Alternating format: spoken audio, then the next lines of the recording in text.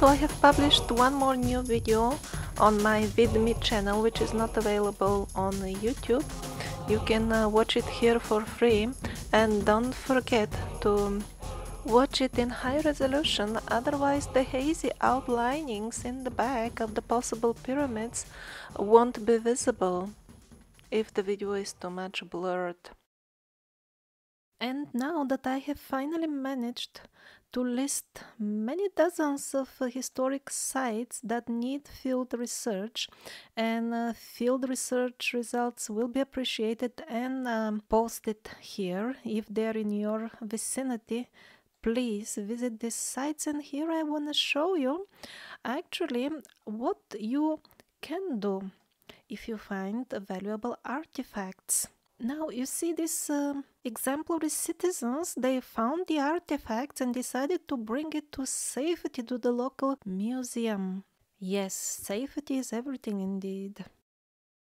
Since most of the megaliths on our planet are not well studied, they are not being excavated or often even not protected by law, people usually don't even know about them. They are mostly lying in neglection, and that is why the very idea of classifying them properly, there is no need of such classification, because people don't even know about them, most of them at least. But as I started collecting them on megaliths.org, the need of proper classification became obvious.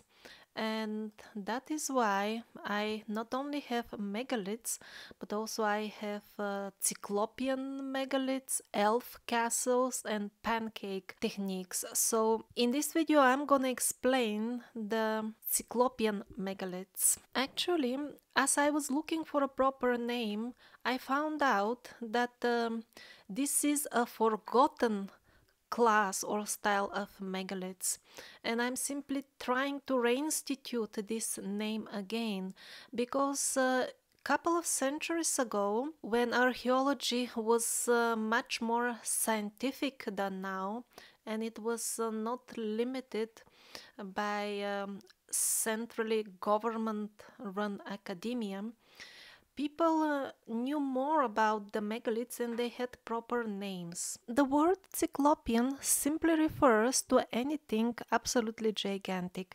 and intrinsically all megaliths are gigantic. But in my context, I refer only to a particular style of megaliths, not all of them. That's why the category of megaliths is different from the category of Cyclopean megaliths. So what is peculiar to them are these graceful joints of the polygonal masonry. They are not strictly defined. The blocks can be of regular shape as this one, but very often they are not. And they always fit, the stones fit with each other perfectly without the use of any mortar. So there is something very peculiar to the very looks. This is a very typical Cyclopean megalith with the hint of pancake stones. Very often the Cyclopean megaliths have a pancake touch to them.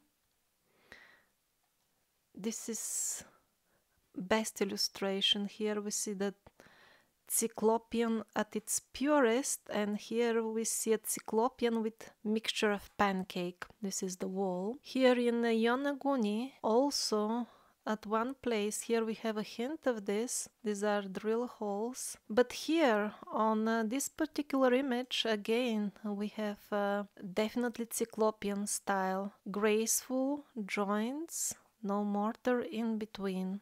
And on the other hand, we have many megaliths that can be gigantic, for example Baalbek, but they are not classified as Cyclopean because we have absolutely regular blocks. We don't have those complex curved surfaces of interlocking between the blocks. For example, this is Perpericon, Again, absolutely big blocks, but it is not classified as Cyclopean because this is yet another style. This is elf castle. That will be a subject of another video. The elf castles are halfway between the Cyclopeans and the more recent, let's say, Peruvian or Turkish style megaliths, Alaçohuyuk and Ollantaytambo being examples of such. Also, the Trilithon of Tonga. This is huge, definitely, but it is not Cyclopean. This is in the United States. It is big, definitely.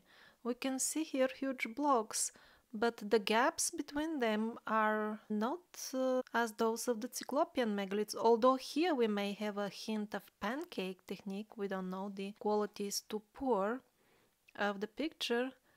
So sometimes such mounds, they have absolutely gigantic blocks for roofs, absolutely huge, but they don't fit in such a with such a jewelry precision with the next stones. That's why they're not Cyclopean. This is somewhere in the wilderness of Georgia. It is quite big, but definitely not Cyclopean. We don't see this.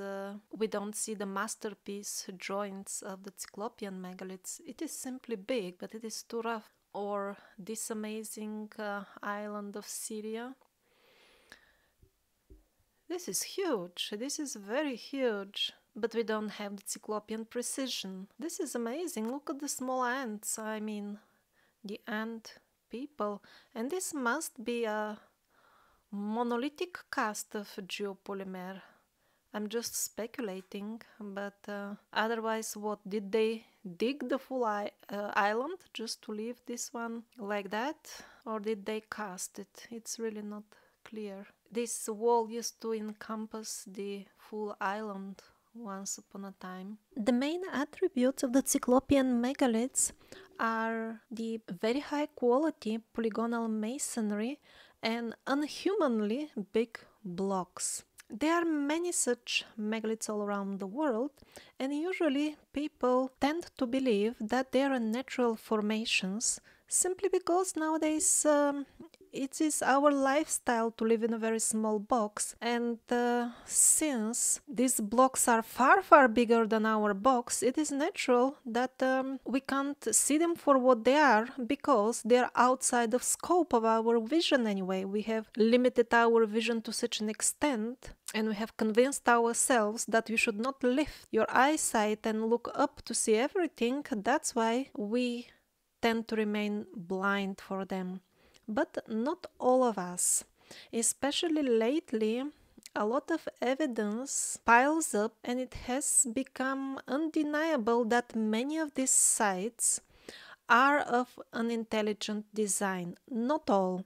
Others I have also included in this category of Cyclopean megaliths, and at the same time they belong to another category which is called site or formation that could be either natural or not. In other words, many of the sites still don't have any proof that they are indeed of an intelligent design, but simply because of their absolute one-to-one resemblance to other sites of identical looks. That's why they also have to be examined, and at least theoretically it should be assumed that it is possible that they are of intelligent design as well. Now let's see what does this mean practically. This is Gornaya Shoria in Russia. This is one of the examples where we have definitely a structure of intelligent design. The full thing, the full complex is of a kind of a roundish shape with smaller circles in the middle. This has been reviewed by a proper geologist. That's him. You can see the interview, it's here. Unfortunately, it's in Russian. But he was the very first one who drew the attention to this site, although it is Sidorov. This is Sidorov on this photograph who made it famous. By the way, I've also heard him say on interviews that sometimes blocks standing next to each other are of different material, although I could not find photos illustrating that point in particular. Still, that is another strong evidence showing that this is not a natural formation. Just look for yourself. We have so many absolutely regularly shaped blocks. The surfaces, the inner surfaces are very smooth. We don't know of any natural processes that could result splitting a natural bedrock in such a fashion with absolutely smooth inner cracks, if you wish to call them, in such a way to explore that type of hypothesis. And also we have the full thing is a wall. So for now, the only viable hypothesis is that these are absolutely gigantic building blocks, again for the simple reason that this is not a naturally occurring phenomena. Blocks of absolutely regular shape to stand innocently next to each other. This is Sidorov. Now, another main feature of the Cyclopean megaliths is the type of destruction they very often face. Often the stone appears to have melted in places. You will see it even dropping as it has been melting, which means always for some magical reason very high temperatures seemed to occur near this type of structures. It's not clear were these tunnels originally, or simply as the blocks shifted away they got formed. So on the basis of a number of such sites where we have a confirmed intelligent design, on the basis of that we can put question mark next to many other more naturally looking sites. And now the last characteristic feature of the Cyclopean megaliths is that they tend to suffer from these holes. These are also gigantic actually. They can be a couple of meters in diameter. Officially these are ritual balls. I really don't believe in this, simply because there are so many and in such positions, and sometimes they're sideways. It's obvious, as you will see on the coming photographs, that something has been hitting the megaliths. Also, they appear on places where two stones have separated.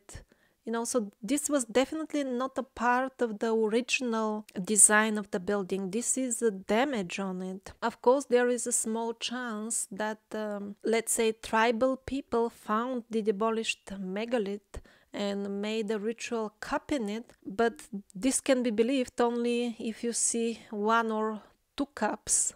Actually, there are so many thousands of them, and they are at very unusual places, and some of them are not cups but swimming pools. So all this ritual use is absolute fantasy. These are the wounds of the megaliths in reality. This is what I mean. Just so many of them hits. This is very similar site, Arakus Kishihan. Again, the touch of pancake, mixture of pancake and pure Cyclopean. Yeah, ritual cup, a rather large one, huh? For a cup. Here, it's just so many of them, these wounds. And these tend to be proper walls, actually, these megaliths, or at least that's what's left of them now. This will give you an idea of the proportions of the full thing. This is here, the wall goes.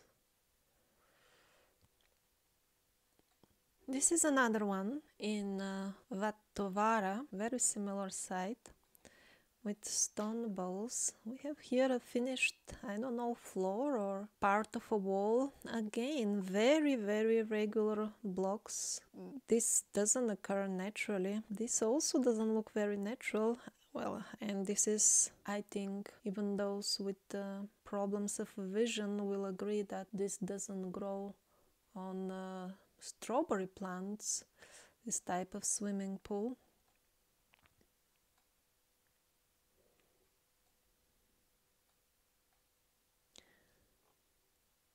So that's how it is. Between the blocks, it's absolutely polished. This is the main reason for which geologists say this cannot be a natural formation. Here and there, straight angles are still alive.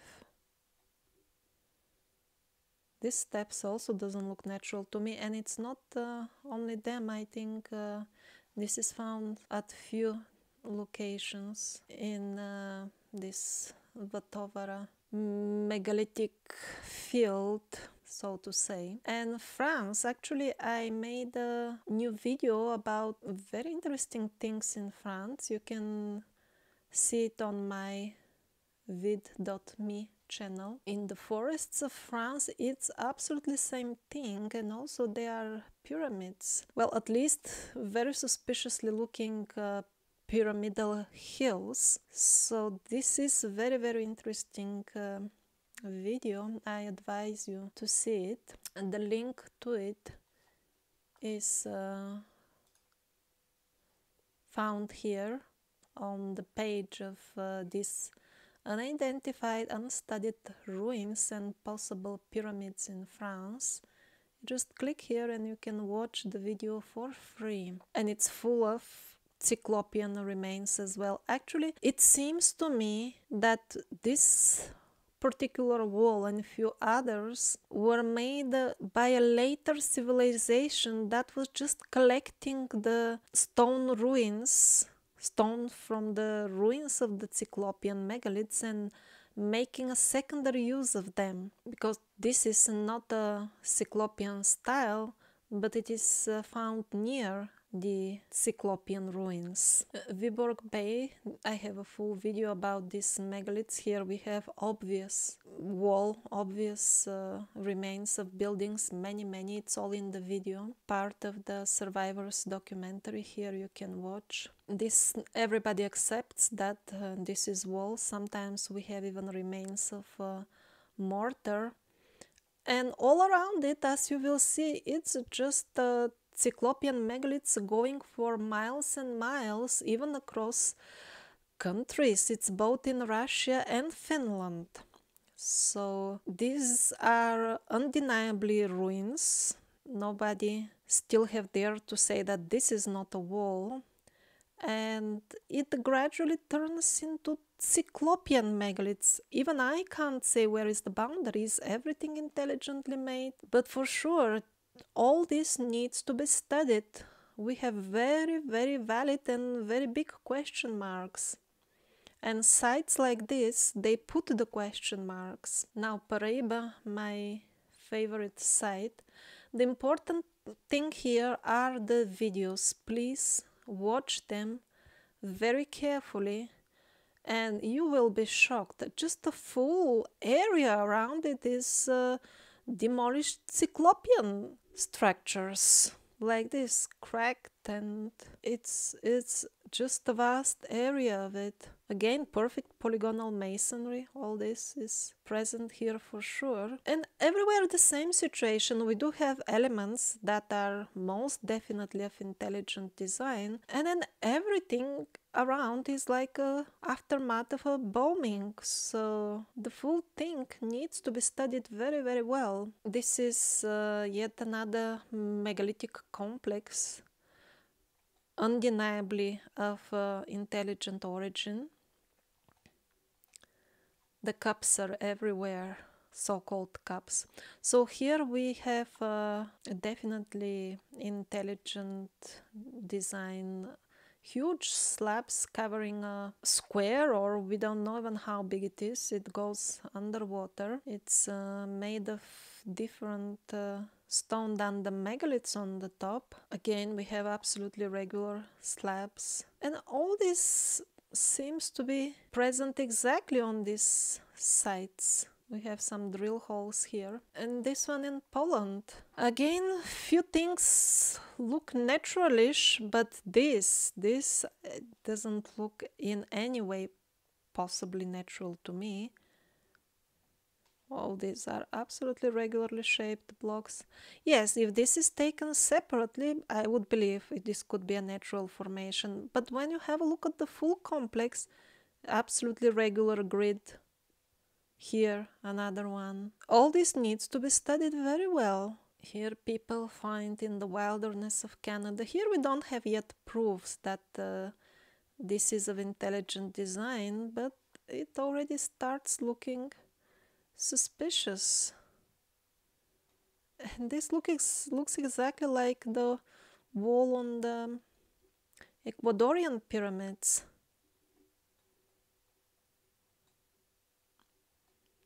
So most definitely this needs to be studied.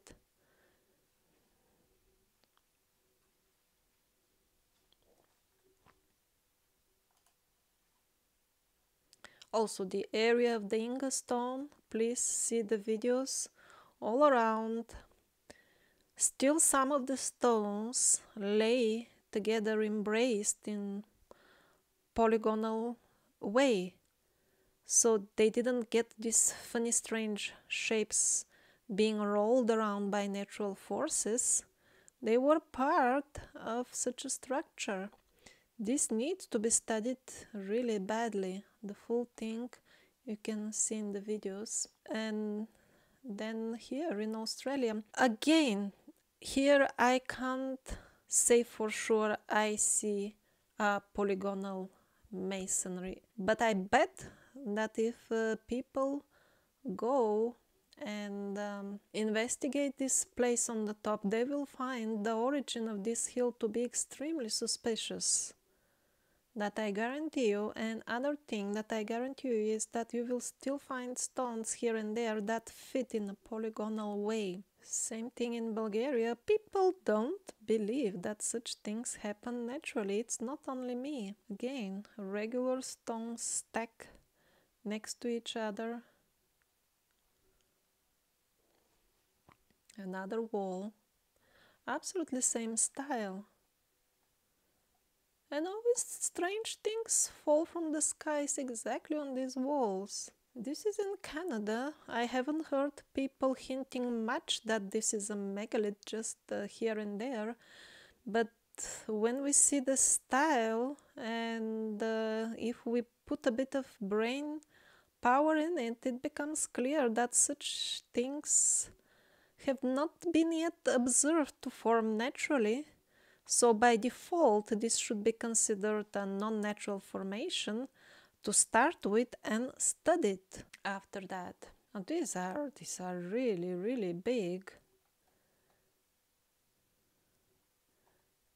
And everything that I have said so far about the added cyclops is valid here as well. The interesting is how people have connected to them as if the same builder made them all over the world. I could be convinced that maybe some lightning split this rock if it was only one, but it always happens exactly on such sites, so it is even suspicious. I mean, look how are they placed. How this could have occurred naturally. Inside absolutely smooth walls. I mean, can we even call them cracks? No, this hasn't been observed for a stone to crack in such a smooth manner. Here we have a full structure, the beautiful polygonal fitting still intact. This is from the same site. When this rock erodes, this is the result. This is the work of Mother Nature. not these cracks. This is not erosion, this is something else. Now this I have found by chance because of the menhirs in front. But I think this is much more interesting. On the back, I suspect this could be megaliths, and actually the people placed their menhirs in their vicinity because they were smarter than us to figure out that this is a place of power probably. And wherever these megaliths go, always the cups follow them. This is a human ant. Now these are dolmens officially in Brazil. But when I look at them, I'm getting the impression that this could be simply stones, remains of a Cyclopean megalith that have been displaced by whatever forces destroyed the whole thing. And these gaps could have appeared because of the destruction, not because somebody was building a dolmen intentionally. Everything is possible, that's one hypothesis. This, if you show me separately, I would say, yeah, natural formation. But in the context of everything else, I start doubting. And then all kinds of small things also hint towards an intelligent design. These are absolutely huge megalithic blocks. And then in between them, they are on the bedrock. And then in between them there is a ball stuck. And as you can see, this is a non-local stone. The bedrock is of completely different color. Another feature of the Cyclopean megaliths is that they often are made of a stone material different than the bedrock. In cases like this, even a non-professional will notice immediately. And again, we see molten stone, wounded stone with all these cup marks. And the next site I'm gonna show you is rather huge, and the full thing is made of non-local stone, means different from the bedrock it lays on. This is a perfect illustration to what happens to these sites usually. Why do we see only this much ruins left? Where is the rest if it is so big?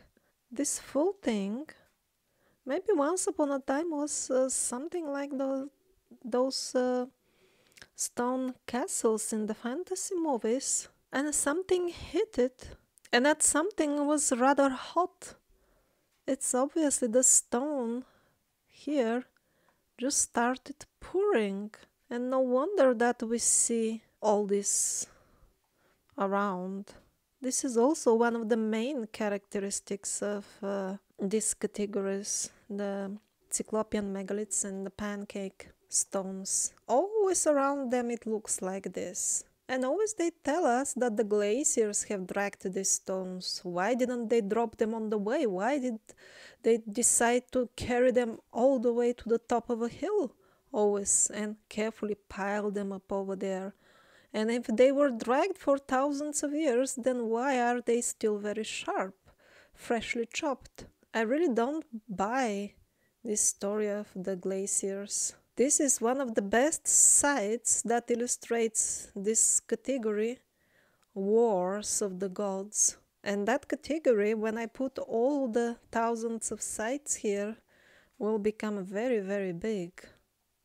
This new video on my VidMe channel is particularly about this topic, the freshly chopped stones with sharp angles, and such piles always seem to land near the megaliths. This is much bigger than Baalbek. By the time you reach the end of the stone, your beard is long. And this is on the same site. The Cyclopean megaliths, they go hand in hand with the typical pancake, and it forms a wall. This is a full natural reserve. Natural. The nature of what?